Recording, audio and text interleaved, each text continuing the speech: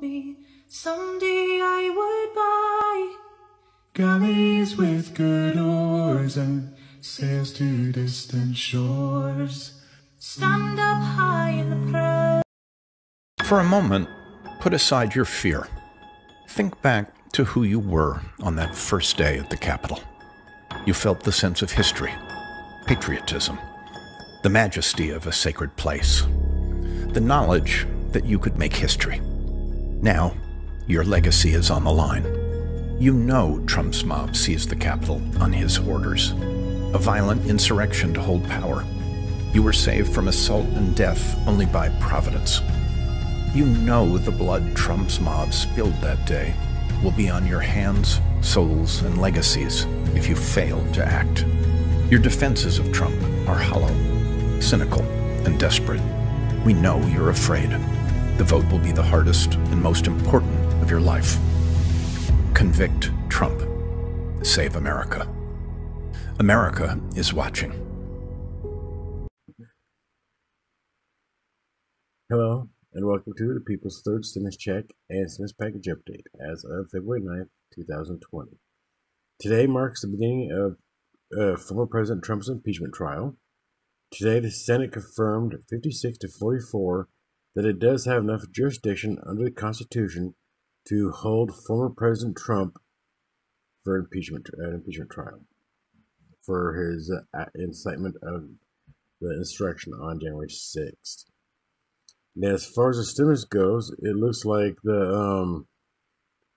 they kept the current income limits for the $1,400 stimulus checks that they had in the CARES Act, stating that you could make $75,000 for a single individual and $150,000 for a married income to qualify for the $1,400 stimulus checks.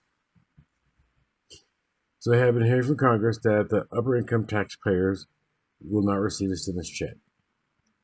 So basically, they're saying that if you make up to $100,000 for a single person, you will not get a stimulus check. And if you make up to $200,000 for a joint filer, you will not get a stimulus check as well. And the government did a study and found out that raising the minimum wage to $15 an hour would make the economy lose a net worth of 1.4 million jobs. Yesterday, Congress Budget Committee, they found out that raising the minimum wage to $15 an hour by 2025 would add $54 billion to the national deficit over a 10-year period. They also concluded that it would lift 900,000 people out of poverty, but the trade-off would be a net job loss of, like I said, 1.4 million jobs. Bernie Sanders was happy with the Budget Committee's findings because it created a direct link between the minimum wage increase and the federal budget. By there being a direct link, Sanders believes the federal wage increase qualifies for the reconciliation budget, which means that it could be added to the current stimulus package. So let's see what happens with that. I mean, we do have, like I said, Joe Manchin that believes that it'd be a good idea just to raise the minimum wage up to $11 an hour. And I've already done the math on it. And if you take 80 times 7.25, which is our current minimum wage, and then you times that by 2 and minus taxes, there is no way someone's going to be living off $800 a month minimum wage at $7.25 an hour. And even at $11 an hour, that's still a massive stretch. But let's see what happens with the Congress. And as far as Donald Trump's impeachment trials goes, I will keep you guys informed on what's going on there as well. So far, it looks like the defense for Donald Trump is not really making a good enough case for him, but we will find out tomorrow as they go on to the 16-hour question and answer version of the trial for Donald Trump. Each Republican and Democrat committees get 16 hours each to basically grill him before they take a vote on whether they're going to impeach him or not. But a study does show that most likely Chancellor Donald Trump will not be impeached. He will be acquitted.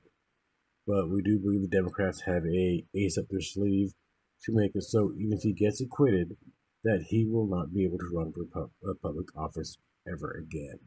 So hopefully, if that is the case, then hopefully he'll never run for public office again, because I know from personal experience, I've watched him during this whole pandemic, and he really did a terrible job.